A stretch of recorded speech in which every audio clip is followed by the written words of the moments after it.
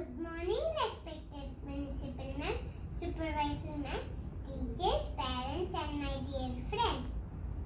I am Diane Robin from KG to B. Today I am going to talk about zebra. Zebra is a beautiful wild animal. It belongs to a horse family. It is seen in Africa. It has black and white stripes on their body. It has brown hair head to neck. It has 4 legs, 2 eyes, 2 ears, 1 mouth and 1 tail. It has large ears, can rotate any direction.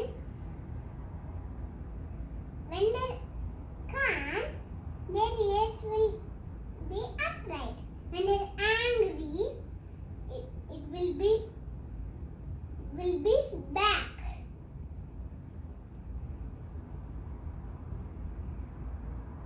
Zebras are herbivores. That means they only eat plants. The scientific name of zebra is Equus quagga. The 3 species of zebra is gravy zebra, plains zebra and mountain zebra. The male zebras are called stallions. The female zebras are called mares. Young one of zebras are called fawns. Some zebras are endangered, so it's our duty to protect them.